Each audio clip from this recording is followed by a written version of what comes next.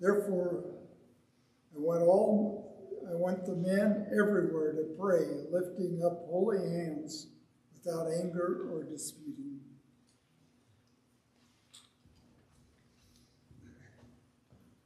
This is the day the Lord has made. Let us rejoice and be glad in it. Amen. Rejoice in the Lord always, and again I say, rejoice.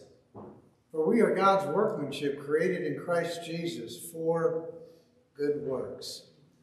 It's great to be with you this morning, and I want to thank Randy for the excellent Bible class this morning on the book of Hebrews. We talked about men and women of faith from Hebrews chapter 11. And we're told in chapter 12 that since we are surrounded by such a great cloud of witnesses, let us run with perseverance the race marked out for us. And thank you, Jerry, for those wonderful songs that we've been singing this morning, giving praise and honor to God, reminding us of what an awesome God we serve. Thank you, Bill, for the prayer done in the name of Jesus, reminding us that we do have a wonderful God and that we can approach his throne of grace, and that's what we're going to be talking about in just a little while. And thanks to whoever makes the communion bread. I love the communion bread here. I don't know if it's appropriate to say that or not, but the only place where the communion bread is as good as it is at King's Orchard is at the Washougal Church of Christ in Washougal, Washington. Because the person who makes communion bread there got the recipe from the person that makes communion bread here. And I want you to know the people in Washougal thank you for the communion bread. And thanks for the thoughts at the table. Thanks, Ken, for leading us in those thoughts and the prayers, reminding us of the sacrifice that Jesus made for us. Before I get into the lesson this morning, I do need to say a few words about Churches of Christ disaster relief effort. I think most of you are familiar with this program. Oh, by the way, my name is Dale Lindsay. I work with Churches of Christ disaster relief effort, and I've been working with it since 2014. And when I travel to different churches, I like to tell people one of the things I like about this work is that I get to take my wife with me. And then I say, and we just got married. Now, you know we got married 44 years ago, but a lot of people don't know that. And they go, oh, how sweet. And then I say, yeah, 44 years ago. But it's been a delight to work with this ministry, because what we do is we send out supplies to victims of major disasters such as hurricanes, floods, tornadoes, fires, those types of things, natural disasters. And we also send out supplies to places where they've had some what you would call man-made disasters.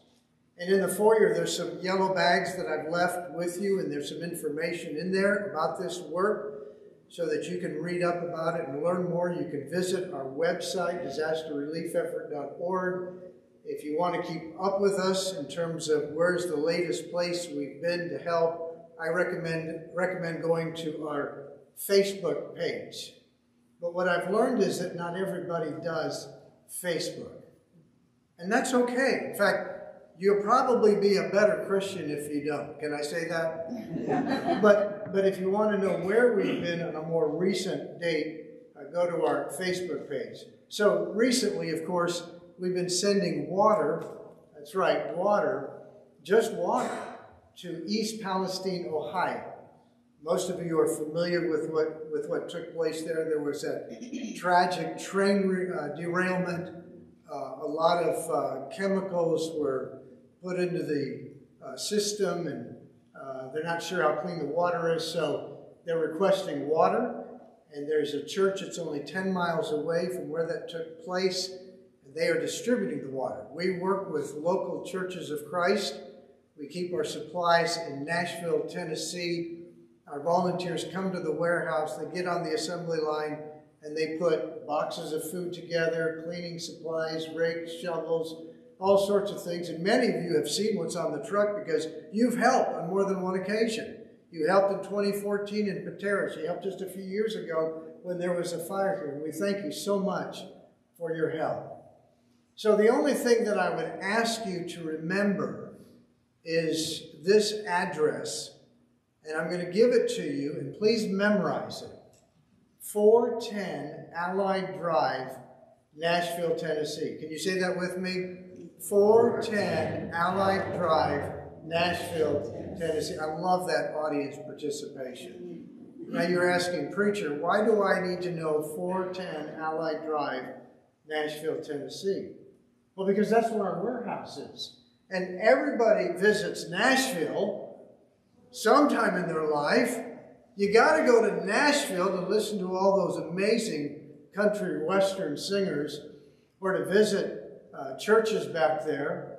But while you're there, go to 410 Allied Drive. Now call them before you go. Please call them before you go. One of our reps told people go, and he didn't say call them before you go, and they just showed up. But if you do call before you go, they might have some work for you to do as well, and you can help. Since 1991, we've sent out about $175 million worth of supplies to disaster victims. Now, a lot of times people ask, well, what can we do? What can we do? Well, of course, you can do what you've been doing, and that is help when there is a disaster. Thank you very much. You can help by supporting the work of disaster relief effort. There's a lot of good works to support. We just helped one just a few minutes ago. Lifeline, what a beautiful work that is. And this congregation has been doing it for what? 15 years, I think? A long time. Thank you. That's a good work. For we are God's workmanship created in Christ Jesus to do good works, which God prepared for us in advance to do. That's all part of God's plan of salvation. The other thing you can do is to pray. Pray for this work, pray for other works, pray for all sorts of needs. So let's talk about prayer this morning.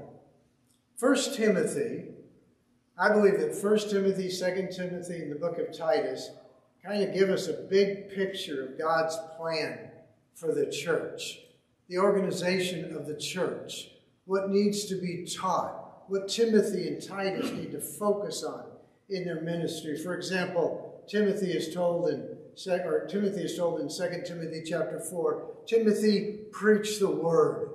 That's your main task. Focus on the public reading of Scripture, preaching, and teaching. And then, of course, there's more instructions given in 1 Timothy chapter 3 regarding the organization of the church and the kind of leaders that God wants when Paul tells Timothy the qualifications or the characteristics, the qualities of elders and deacons. And one of the things we see in 1 Timothy is this emphasis on prayer. That's a very important part of God's plan and his picture for the church. And I think we need to be thankful for instructions on prayer. You know, every year in November, we celebrate Thanksgiving, don't we? And I think, well, I like 4th of July too. But I really like Thanksgiving because I know it's hard for the women because they work so hard. And if men would just get their heads on straight and help out, that would be a good thing. But we like to sit down and have a wonderful meal together, perhaps with friends and family. But when you think of Thanksgiving, it's really all about God, giving him thanks. And our first president even said so. In, let's see. Oh, I'm hitting it the wrong way. I was hitting it backwards. I got to go forwards. Where do I point this?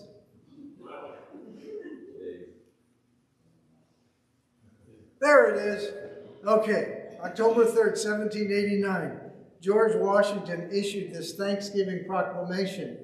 And notice the number of times that the president talks about God and how we're to give him the thanks. He says, by the President of the United States of America, a proclamation Whereas it is the duty of all nations to acknowledge the providence of Almighty God, to obey his will, to be grateful for his benefits, and humbly to implore his protection and favor.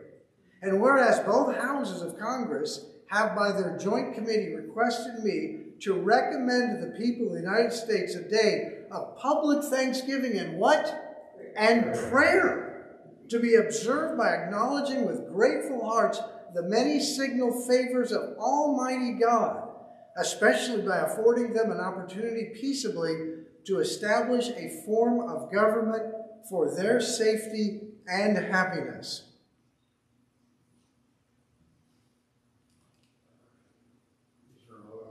Now, therefore, I do recommend and decide Thursday, the 26th day of November next, to be devoted by the people of these states to the service of that great and glorious being, who is the beneficent author of all the good that was, that is, or that will be, that we may then all unite in rendering unto him our sincere and humble thanks for this kind care and protection of the people of the country previous to their becoming a nation. We're going to pause for just a second. Brother Bertram is helping us out. Do I just press? Is this what they call Murphy's Law? Okay. It was off, but it seems to be dead. Oh, I turned... You know what I did? I didn't turn it on. Let's try it now. There it is. Yes, please give me a hand. Thank you very much. All right. Now, Bruce, that was not Bruce's fault. Just so you know, that was Dale's fault. He told me to turn it on. Okay. So let's be thankful for prayer. Revival, someone has said revival is always preceded by prayer. If we want God to do great things in us, it starts with prayer. And there are a lot of people in the Bible that were men and women of prayer. Maybe you've got your favorite. A lot of people like Anna, the prophetess, in Luke chapter 2. It tells us that she just kept on praying. She just kept on praying.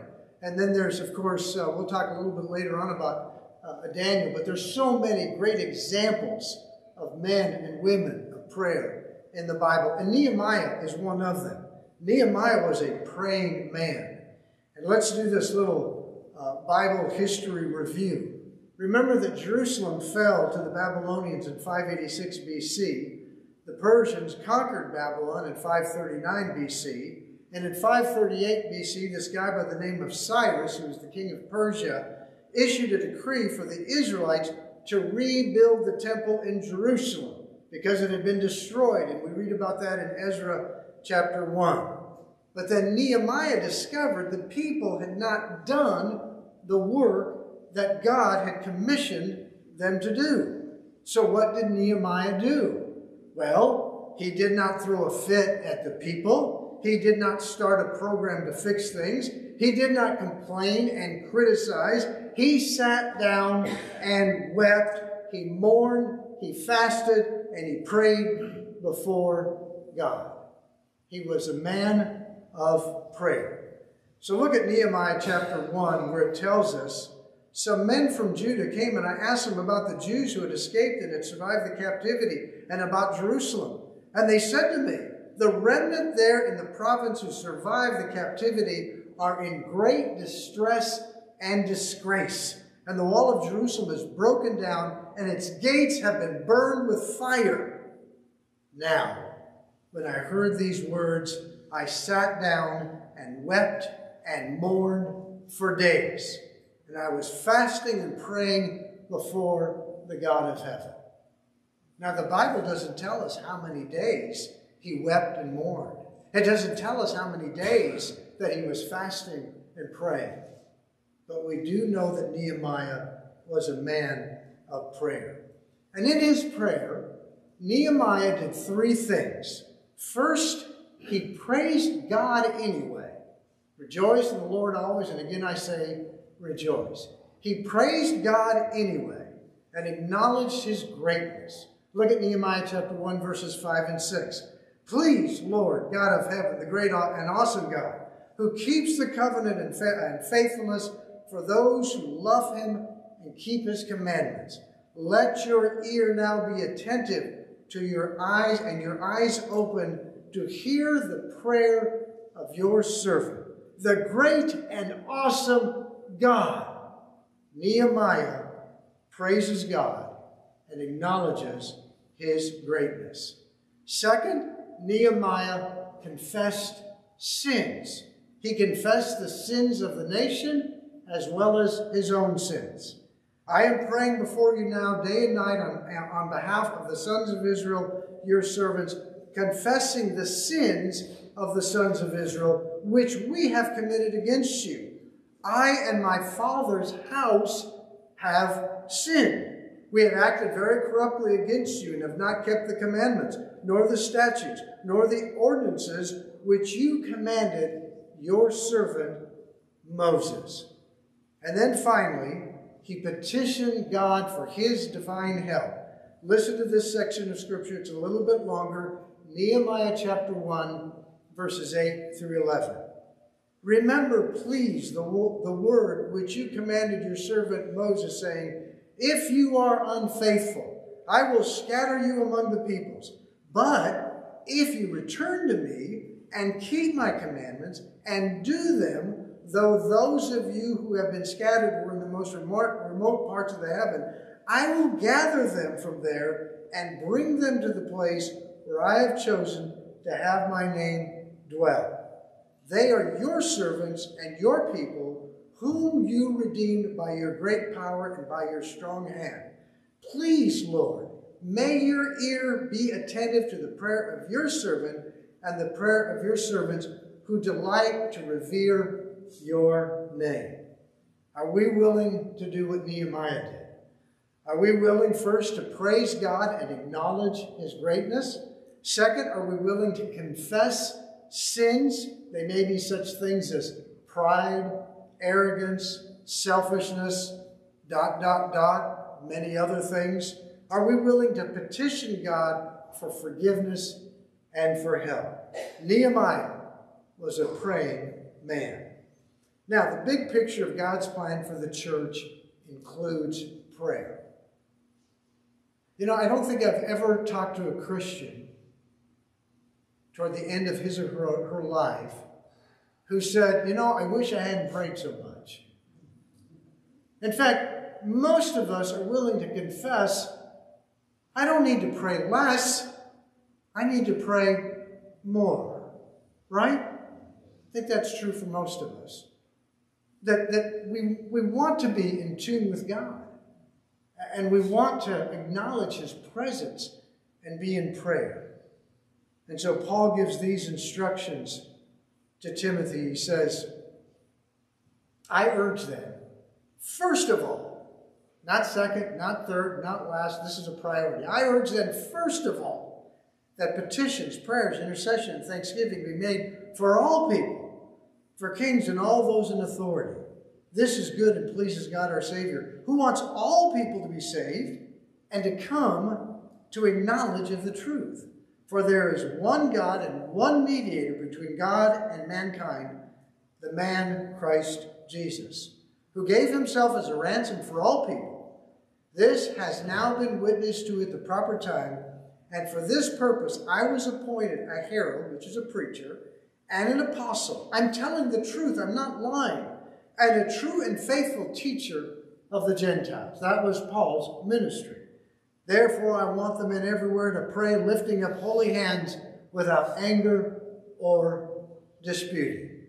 Now, before we get into the text itself, let's go over some reminders about the nature of prayer. I've got 4 listed. I'm sure there are others that you can talk about as well. But first, let's remember that prayer is not a performance. Prayer is not a performance. In fact, Jesus said in Matthew chapter 6, verse 5, and when you pray, do not be like the hypocrites, for they love to pray standing in the synagogues and on the street corners to be seen by others. Truly, I tell you, they have received their reward in full. Their reward is the recognition of people, not pleasing God. Now, when I read those words, I'm reminded of the parable that Jesus told over in Luke chapter 18. And it's not on the screen, so if you want to turn there, you're probably familiar with this. Luke chapter 18, it's the account of the Pharisee and the tax collector. In the Gospel of Luke, by the way, there's a lot of teaching on prayer. And this is just one example. In Luke chapter 18, verse 9, the Bible says, He, Jesus, also told this parable to some who trusted in themselves that they were righteous and treated others with contempt. I don't want to be in that camp. And I know you don't either. We don't want to be in that group of people. So he told this parable. He's contrasting the sincerity of two people. He says, 2 men went up into the temple to pray, one a Pharisee and the other a tax collector. Now you're familiar with the Pharisees. They were the religious elite. They were the well-educated folks. They had all the answers to everything. And you're probably familiar with tax collectors too at that time. People didn't like them because they were taking money to give to the Roman government, and oftentimes they took more than they should have. You know the story. Anyway, 2 different men, 2 different backgrounds. The Pharisee, standing by himself, prayed thus. God, I thank you. Look at the number of times he uses the word I. God, I thank you that I'm not like other men, extortioners, unjust, adulterers, or even like this tax collector. I fast twice a week, give tithes of all that I get. So he was up there bragging about how great he was and basically saying, Lord, you're just lucky to have me on your team. Aren't I amazing? Now, I've got a bottom that says, or standing, prayed to himself. He wasn't even praying to God. He was just bragging about all of his accomplishments. And so let's pick up in verse 13 where it says, But the tax collector, standing far off, would not even lift up his eyes to heaven, but beat his breast, saying, God, be merciful to me, a sinner. Short, succinct, to the point. Prayers can be long, that's okay. Prayers can be medium length, that's okay. And prayers can be short. And this perhaps is one of the shortest prayers we read about in Scripture. God, be merciful to me, a sinner. Can we say it together? God, be merciful to me, a sinner. Some of you didn't say it. Let's try that again. God, be merciful to me, a sinner. And then Jesus continues. I tell you that this man went down to his house justified rather than the other. For everyone who exalts himself will be humbled, but the one who humbles himself will be exalted. So let's remember that prayer is not a performance. Second, do not limit the power of prayer to a time and place. 1 Thessalonians 5, verses 16 through 18 states, Rejoice always, and these are commands.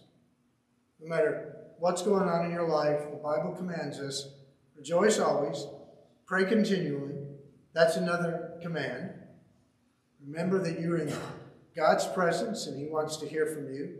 Give thanks in all circumstances. Give thanks to God in all circumstances. For this is God's will for you in Christ Jesus. So don't limit the power of prayer to a time and place. Third, do not use prayer as a substitute for action. James says faith without works is dead. Prayer is a support for all our actions. We pray and we act based on faith. Fourth, prayer is not a last resort. I urge them, first of all, this is a priority. Prayer is a priority. Oh, back up. I went one too many. Okay. And then, what are we to do? Well, we're to pray.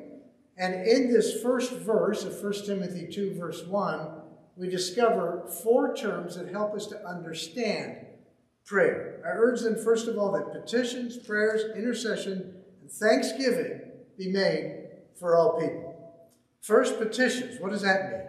Well, that has to do with entreaties, requests, supplications, needs. I would say that prayer begins with a sense of our inadequacy, confusion even, uncertainty. So if you're confused, that's okay. If you're uncertain about where life is taking you, that's okay. Pray and let your petitions be known to God. Prayer begins with a sense of our own inadequacy. So we must recognize our need for the Lord. The second word that's used is prayers. This has to do with prayer centering on God and striving to understand and accept His perspective of things.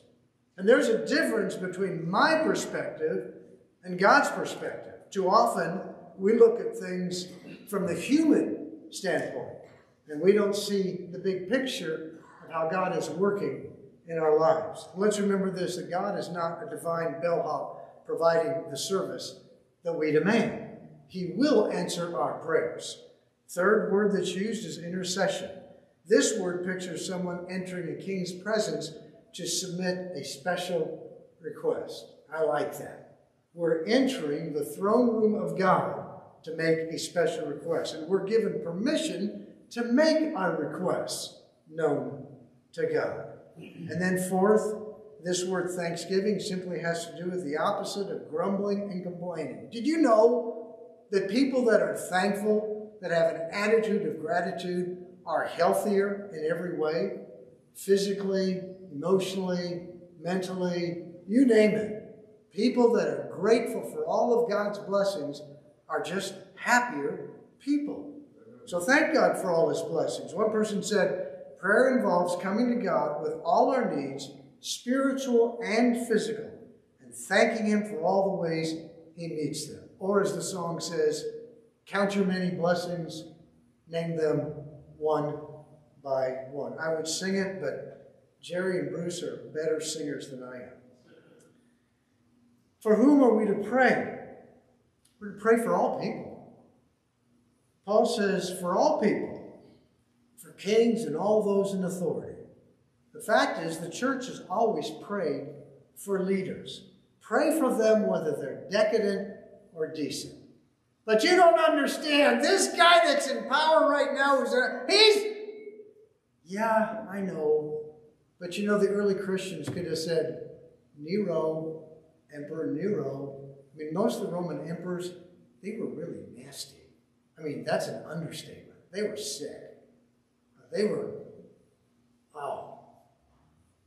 beyond. I mean, they were just, most of them were just awful. And many of them persecuted the early Christians. And what does Paul say? Pray for all people, for kings, for the emperor, all those who are in positions of authority. Pray for people you like, but especially pray for people that are difficult. All right? That's what we need to do. That's the attitude we need to have. And I like what 1 Peter 2, verse 17 says. It helps us to understand the attitude we need to have. Show proper respect to everyone. Love the family of believers. Fear God. Honor the emperor. Now let's talk about another praying man. His name was Daniel in the Old Testament. Now you know a lot about Daniel, but in Daniel chapter 6 we read that Daniel was described as a man with no corruption. Now Daniel so distinguished himself among the administrators and the satraps by his exceptional qualities that the king planned to set him over the whole kingdom. They could find no corruption in him because he was trustworthy and neither corrupt nor negligent. Wow. What a description of a man who is above reproach. But others got jealous, and so they developed a plan to destroy Daniel. No fair. You're right, that is no fair. But when you're trying to do the right thing anyway, there are going to be people that are going to be jealous, and they might try to destroy you. These administrators and satraps went as a group to the king and said, may King Darius live forever. The king should issue an edict and enforce the decree that anyone who prays to any god or human being during the next 30 days, except to you, your majesty, shall be thrown in the lion's den. Notice how they appeal to the king's ego. They flattered him. You're so great, we think everybody should pray to you and you alone. So issue a decree and state that. So what did Daniel do? You know what Daniel did. Daniel did what he always does. He prayed. Now, when Daniel learned that the decree had been published, he went home to his upstairs room where the windows opened toward Jerusalem. 3 times a day he got down on his knees and he prayed, giving thanks to his God just as he had done before. He gave thanks to God. He probably prayed for the king. He likely prayed for the wicked men behind this ugly scheme. He prayed to be faithful no matter what. He did what he always did. He prayed. And we need to do the same. Pray. Why pray? Well, Paul tells Timothy that we as Christians may live peaceful and quiet lives in all godliness and holiness. That's the goal. That we will live peaceful and quiet lives in all godliness and holiness. And there's a reason for that. The reason is, Paul tells us in just a little bit, is so that the gospel can be shared with others. Literally, this verse could be translated that we may keep on leading a tranquil and quiet life in all godliness and dignity. And so 1 Timothy 2 verses 3 through 4 shows us the benefit in praise to God. This is good. Living peaceful and quiet lives, this is good and pleases God our Savior. God wants all people to be saved and to come to a knowledge of the truth. You see, when we're living peaceful and quiet lives in all godliness and holiness, it helps to promote the gospel. And that's what it's all about. God wants all to be saved and to come to a knowledge of the truth. Why pray? Because it's good, it pleases God. God wants all to be saved. God wants all to come to a knowledge of the truth. How should we pray? Through Christ Jesus, the one mediator between God and man. For there is one God and one mediator between God and man, the man Christ Jesus, who gave himself as a ransom for all. We pray in the name of Jesus. Everything we do is to be done in the name of Jesus. And whatever you do in word or deed, do all in the name of the Lord Jesus, giving thanks to God the Father through him. How should we pray? Paul says, everywhere in holiness, without anger or disputing. Therefore I want the men everywhere to pray, lifting up holy hands without anger or disputing. So the prayer life of a faithful follower of Jesus is, first, it's everywhere, it's constant, pray continually. You can even pray when you're driving, just don't close your eyes. But be in prayer. Acknowledge God's presence and be talking to him. Be in communication with him. Second, holy, pure lives apart from sin. That's what this terminology, lifting up holy hands, it has more to do with the personal life of living a holy life than it has to do with the posture. The posture is fine. We find many postures for prayer in Scripture. Lifting holy hands, standing, kneeling, they're all good. What's important is our heart, that our lives are holy and godly. And then third, without anger or disputing. We are at peace with God and others because of Jesus. We are living what we might call a considerate lifestyle. There's additional instructions on prayer in 1 Peter chapter 3, where Peter is talking to husbands, but he's emphasizing the importance of being considerate. Husbands, in the same way, be considerate as you live with your wives and treat them with respect as the weaker partner and as heirs with you of the gracious gift of life, so that nothing will hinder your prayers. Husbands need to be considerate to their wives, and all of us as Christians need to be considerate to others. So, we have a clock here, and we have a clock there. This is my last PowerPoint slide, Dustin. All right, here's some practical suggestions on prayer, some things to think about. And I'm sure you've got some others. If you want to share them with me after the worship assembly today, feel free to do that. I can add them to my notes and make this a better sermon.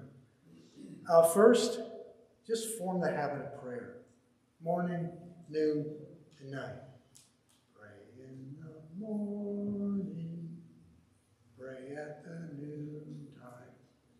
Pray in the evening. Pray all the time. You know that song. A friend of mine said, you know, I know there's this one religious group where they pray, I think, 5 times a day. And he said, I pray at least 5 times a day. And he wasn't bragging. He's not a bragger. He said, I pray when I get up in the morning and thank God that I'm still alive. He's 73 years old. He's been clean and sober for about 40 years now. And he's thankful that he's able to live a clean and sober life. And he helps people by taking them to meetings. And that's his ministry in life, is to help others get clean and sober. He says, I pray in the morning and I thank God that I'm alive. I pray at noon. I pray before I eat my breakfast. And then I pray before I eat my lunch.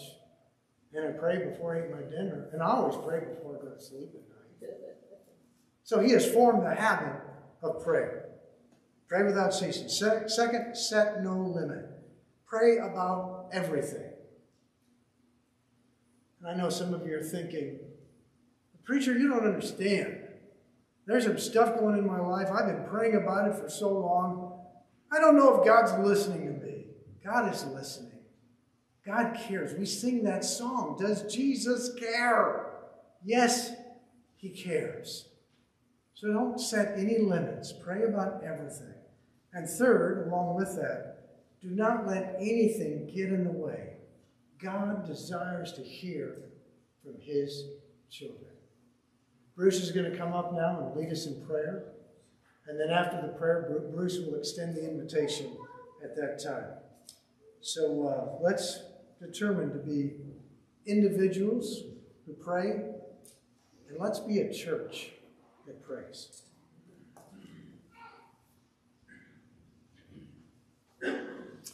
So let's stand together. So I want to offer the invitation and then the prayer and then the song right after the prayer. Now it's our tradition to offer an invitation publicly as we meet together as a congregation to see if there's any needs that we might want to pray for, to physically meet and to spiritually be involved with as well. So if you have a need for that, please come forward here in a little bit after when we begin to sing. Also, if you would like to put Christ on in baptism, clothing yourself with Christ,